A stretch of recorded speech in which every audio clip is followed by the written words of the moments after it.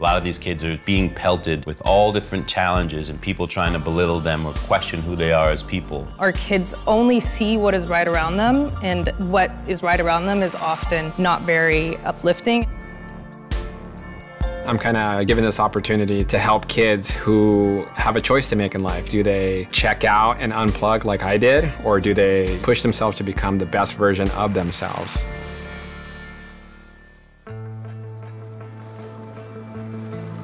When I was growing up, I didn't have like a role model who intervened and wasn't like stern and wasn't like, hey, kid, wake up, you gotta clean up your act. You need somebody to hold you accountable, because when you're 16, you know, it's difficult. I think that success in any way, shape, or form in life is a product of opportunity. And in our economy, income has a lot to do with opportunity.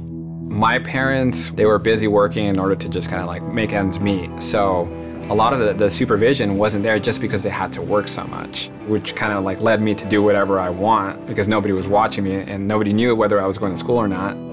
I left El Salvador with my husband because at that time in the 80s, you know, the Civil War started and we were in danger. We came from a different society. In order to make a living, we had to get jobs. In order to get jobs, we had to leave the kids alone. Most of the time, his mom was working. Me, I was working. We dedicate all our times, our love to him. And it was really a hassle. And we don't have nobody else in this country. Nobody who can help us to educate him, to guide him. A lot of the negative influences around like skateboarding and just kind of like accelerated that downward spiral into all that, you know, like negative juvenile behavior. Like ditching class, doing graffiti, hanging out with like bad kids, doing drugs. So in 10th grade, like I just decided to drop out from the school. I got a job to work in the graveyard shift in a grocery store. The place ends up getting robbed at gunpoint. And at that moment, like I started to question everything that I was doing up until that point. There has to be something bigger. There has to be something more fulfilling. So I went to school. I graduated from college. That's what started, you know, my trajectory to kind of like reintegrate myself into society.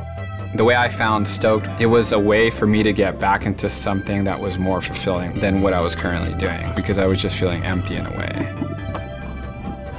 All right, so everybody has a board, right?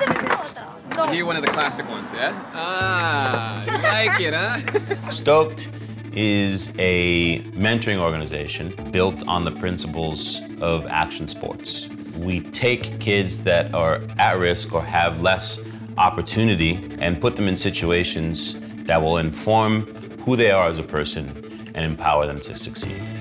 Skateboarding teaches you perseverance, determination, relentlessness. It really makes you push against your own self because you know that it's going to lead to accomplishment and success. And with anything in life, you know, you're going to fail. You're going to come to roadblocks. You're going to face and meet challenges, but it's like that determination to just keep going. Yeah, keep going, keep going, keep going, keep going. You know what the word fail stands for? What is that? It stands for first attempt in learning. Fail. So whenever you fail, it's not that you're a failure, that's different. It just means that you're trying something that you didn't try before, and it's just one step to actually getting good at that. Their stories vary, but you know, you're talking about like people who come from broken homes, don't have anything to eat. I guess the one overarching theme is that, you know, they're coming from, you know, deficient backgrounds. Most of our kids are coming from single-parent families. We have kids who are homeless. We have kids who are living out of their van with their families of 5. Kids who have lost their parents due to gang violence. We have students who are involved in gangs, which is why they are here. Stoke teach me how to be like confident and like not be scared to fall down. They teach me how to like communicate with other people. I get to express my feelings, I guess. When I get on there, I feel like I'm free and I can do like anything I want. I definitely see myself in the kids that I work with. They just want a sense of belonging. Looking back at my life, it's like I was missing a community when I was growing up and going through a lot of the stuff that I was going through. It's crazy to see what happens when kids put 2 and 2 together, that I'm not just here for fun. This is actually empowering my life. You don't have to be a saint, you don't have to be perfect in order to help other people. At the end of the day, it's just like when you're gone, like what's your legacy on another person? So I think at a minimum, that everybody should be striving to like at least help just one person or change somebody's life, because it only takes one. So I'm not trying to change 300 people's lives or everybody who I come into contact with, but if it's just one, then I know that when I die, that I left some sort of like positive impact on others.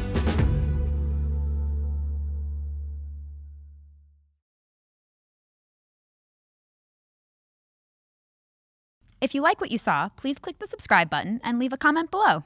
Thanks for watching.